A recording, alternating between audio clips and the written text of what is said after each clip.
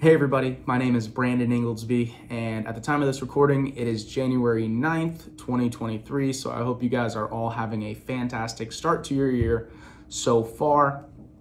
And I wanted to go over, I know it's been a while since my last flipping post. I told you all that I would come back with a update of how that went, when it sold, what I sold it for, what kind of profit I made, all the numbers involved with that transaction. And I'm definitely excited to share it with you, but I have been super busy with more flips, which part of the thing is, am I gonna continue flipping? So there's kind of the answer there. But I do wanna talk about this first experience as a whole, really break it down, share some of my pros, cons of flipping, things I would do again, things I wouldn't do again.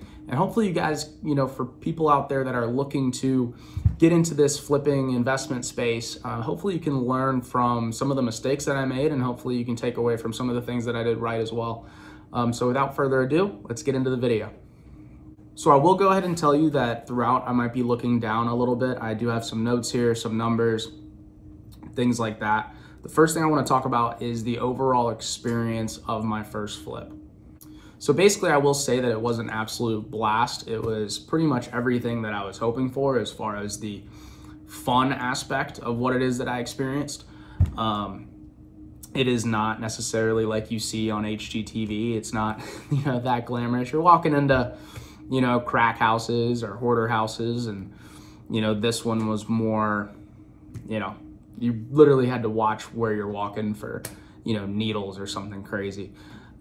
So that's not great, but, being able to take something that is that distressed and, dilapidated and turn it into the nicest house on the street and get a record-setting price for that street, felt really good, really took something that was really bad, made it absolutely beautiful, and the buyer was incredibly happy as well. I will say overall, it is a little bit stressful. As a business owner, I've been used to that, so it wasn't that big of a deal for me, but that might sway some of you away from the flipping aspect. Dealing with the contractors and the city, trying to coordinate, the different permitting and things like that, can definitely be a little stressful. But I always try to look at everything, in kind of a cliche way, is, the juice worth the squeeze. And, quite frankly, in this line of business, yeah, I would say that it's worth it, and it's worth a little bit of stress and headache and things like that. And overall, the enjoyment of it was there for me as well. So next, I want to go over a couple pros and cons. I'm going to start with the pros. It's definitely fun. You can make great money, at flipping houses.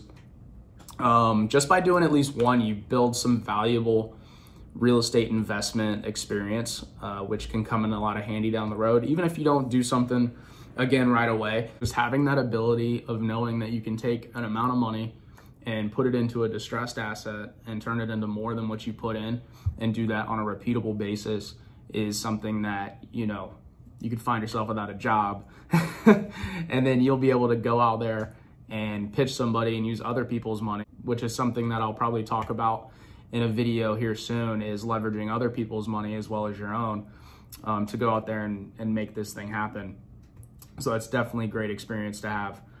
And then to top it all off, ultimately, right, one good thing about doing this is that you're making these neighborhoods nicer.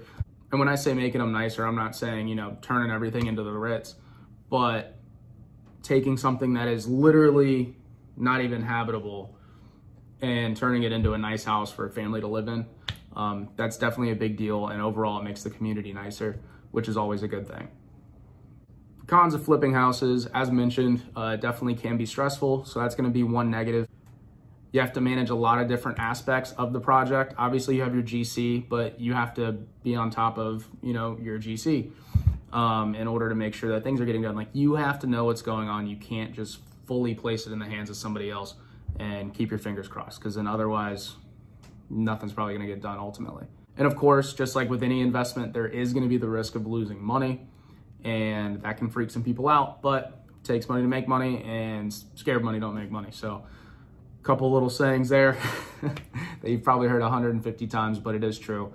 But the financial rewards of flipping is incredible. And if you do it right, worst case, you might lose a small amount. If you don't do anything too crazy, it's not going to be absolutely, you know, disastrous like some particular investments. And another thing that I do love about it is that, unlike the stock market, you kind of have control over the outcome. Like you control what you buy the property for. You control how much you put into it as far as renovations go. Yeah, there can be some things that come up, but as long as you don't over improve for that area, you should be okay. Part of this being my first flip, I was ignorant about the process and some of the investor contractor relationship aspects, and kind of I didn't know what to hold them accountable to, how to get like the agreements drawn up and make sure that there's a good scope of work beforehand and things like that. And basically, you know, to kind of explain the contractor woes that I dealt with is, I'll preface it by saying that the company that I used, which I'm not going to name because I don't think he was like out to get me. It was just a big miscommunication more or less on both sides. And he took on a job that I don't think he was ready to take on yet. But basically, they'd done a lot of work for me and my family on our personal homes and things like that, doing kitchens and baths. Always did a really great job. He got his GC license and he knew I was looking to get into flipping homes. So he said, hey, like, I want to crack at your first one. Well, he definitely just didn't have the large project management experience, unfortunately. And it led to things taking a really long time. Our deal was basically that I was covering labor. Well, if you cover the labor, but they're all running around not knowing what to work on, next thing you know, 3-4 weeks in, I'm paying for all this labor and nothing's really getting done in a timely manner.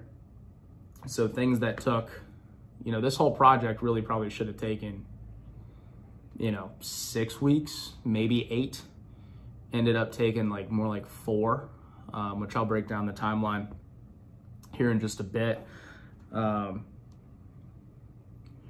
With him being a new GC, he didn't have electricians, he didn't have plumbers, he didn't have roofers. So not only am I paying him to be a GC, but then I got to go out and basically be a GC by going out and getting these different, you know, vendors to come out and do this project.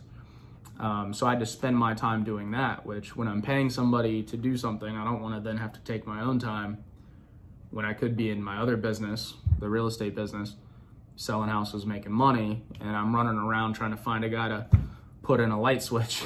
I mean, it was a little more than that, but you get my point.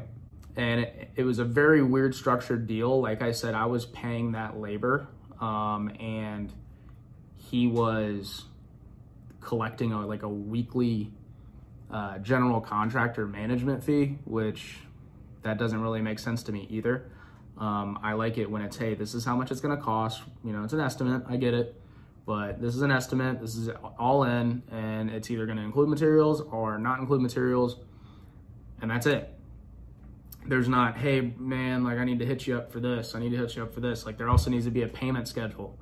And this is something, if you guys are ever doing your first one, like, you want to know, hey, I'm going to be given, I don't know, 15% up front, 10, 15, 20%, whatever it is up front, and then this many percentage at this point in the project, and then this, the final amount at, you know, the tail end, you know? And you want to have a clear outline of when you're going to spend money, how much you're going to spend. It'll give you a really good idea so you can budget, not some makeshift pay-as-you-go type weird stuff that he was trying to do with me. But, you know, I just think that was a lack of experience deal. I know I wasn't getting screwed because I did see the materials and the cost of that, etc., and how much he was paying in labor. But, you know, ultimately the lack of management and, you know, the crew kind of doing whatever, them not being there multiple days in a row, you know, things like that. When I finally sat down and like crunched all the numbers, ultimately going with the wrong contractor to start costed, you know, probably ended up costing me in the ballpark of $30,000 off of my profit that would have been in my pocket. So it is what it is. You know, you live and you learn. But I did have to finally let that contractor go.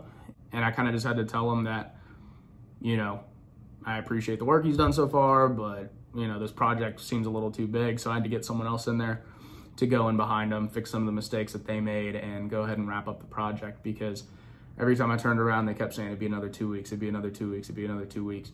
Well, you know, when you have a hard money loan on a property, you can't just wait around forever, because, you know, time's money times two. Because just holding that house is costing you, you know, every single day there's a, you know, interest payment, whether it's $50 a day or whatever, but it adds up. The other holding costs add up. You know, you have to carry insurance on the property. So anyways, I got this other crew in and they wrapped it up in roughly a week. So I definitely made the right call being able to pull the trigger there. That's a big lesson, is that you can't be afraid to, you know, let one of your vendors go. Whether you're friends with them or not, you got to do it. It's not worth you losing a ton of money to save someone some hurt feelings. And honestly, he appreciated me for letting him go. He admitted that it was too big of a project. Why he didn't do that earlier, I don't know. But, you know, it's here nor there. No bad feelings in that direction. But yeah, you just got to be willing to let someone go if it makes sense. And a lot of times you're doing them a favor because they can get back to doing what, you know, what they need to do. So with that being said, I do want to go ahead and go over the numbers now. I am a little bit disappointed, but I'm also not going to complain because, you know, no one's perfect, especially on their first time doing something.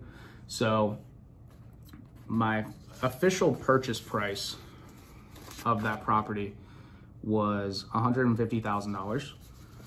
I did cover the seller closing cost. So that brought me to $151,573 on the purchase.